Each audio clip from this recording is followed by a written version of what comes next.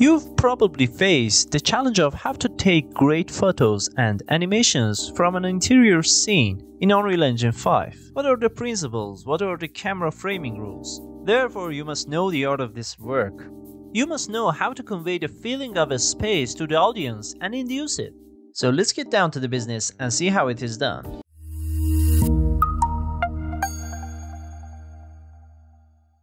Hey there guys, I hope you're doing well. So here we have a modern interior scene, and all we want to do is to take some cool pictures and animations from it. So first of all, let's take a look at the project. And as you can see, there is a living space here and a backyard over there. And finally, we have another living space here. So here we start. We want to take cool photos and make great animations and have a storytelling with our sequences. So in this regard, tip number 1, use wide shots.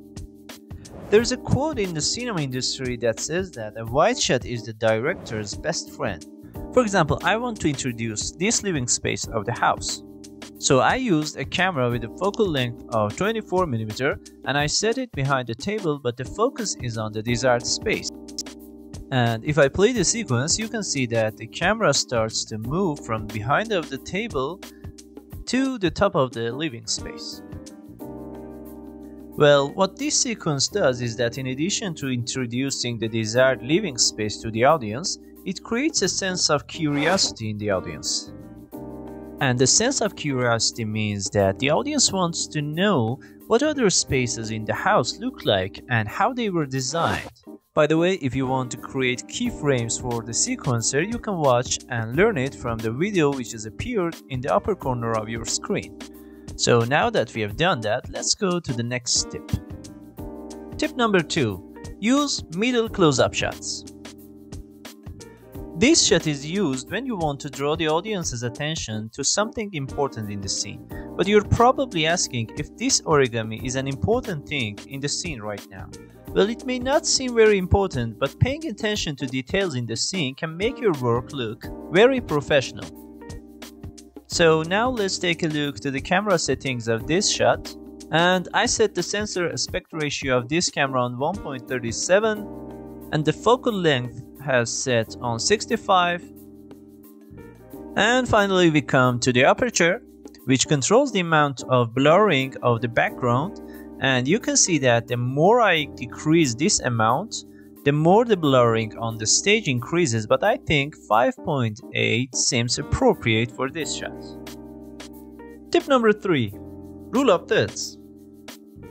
The rule of thirds is a common compositional technique that divides your frame into an equal 3x3 grid with 2 horizontal lines and 2 vertical lines.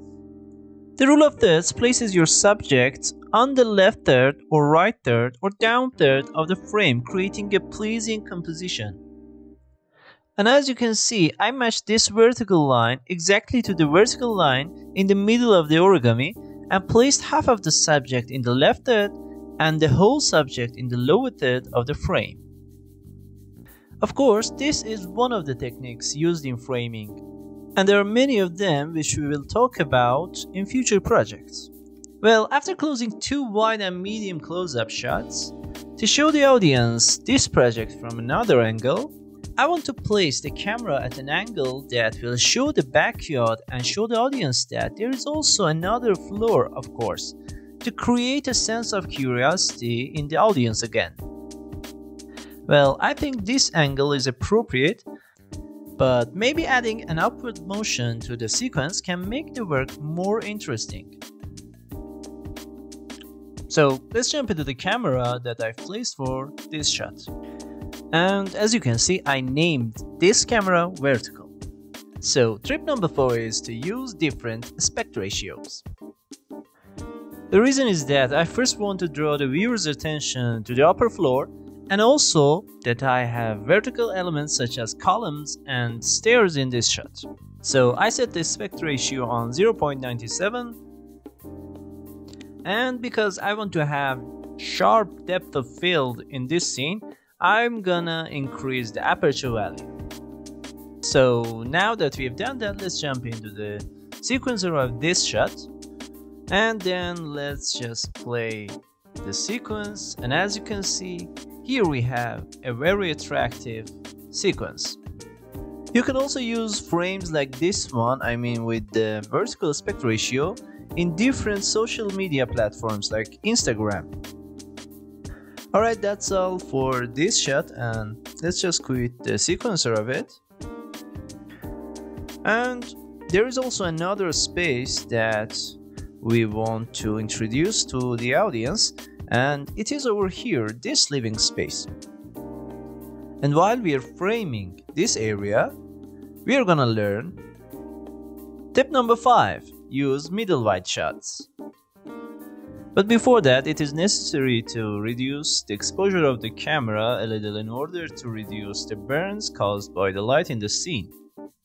So in this regard, I'm gonna type the exposure word in the details section, and here it is. So let's reduce this parameter a bit to achieve a better light balance in the scene. And yeah, this is what I was looking for, so let's continue. As you can see, I've chosen a full frame DSLR for the film back to achieve this image size. And in order to get a mid-wide shot in this scene, I have set the focal length of the camera on 32. As you can see, the choice of this lens has made us to introduce the target space to the audience, but there are still other spaces in the image, and I draw the audience's attention to them even less. Well, I added a few keyframes to move the camera to a very small amount to animate this sequence in this way. So now that we've done that, let's just continue.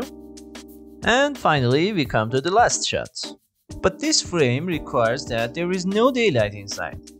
So in this regard, I'm gonna change the amount of longitude parameter in the sun and sky actor to achieve a night light. And yeah, this looks much more better, so let's continue. And I'm gonna change the viewport to my last camera. And I will add another viewport for better control of the actors and the scene. And eventually, tip number 6, use close-up shots. As I said before, close-up shots is used to introduce and deal with the details of the scene. So try to choose a subject on your scene and shine a studio light on it and use a telephoto lens to photograph this subject. Well, you can see the framing I did on the left side of your screen, which is a vertical frame, and the subject I want is a statue placed on the shelf. And in the right side of the screen, I have the perspective view, and I set the stage lights so that the most emphasis is on the statue. Of course, it goes without saying that I used a rectangular light as a soft light for more emphasis. So now that we've done with the lightings, let's check the parameters of the camera that I've used for this shot. So as you can see, the aspect ratio for this frame is 0.77, and I used a 105mm lens, which is a very popular lens for close-ups. Just be aware that the focus method in this camera is set on tracking mode. And in tracking mode, you have to select the subject you want to focus on. So here, I want to focus on the statue, so I select it. And now, even if the camera moves, the focus will remain on the statue and the rest of the elements will be blurred.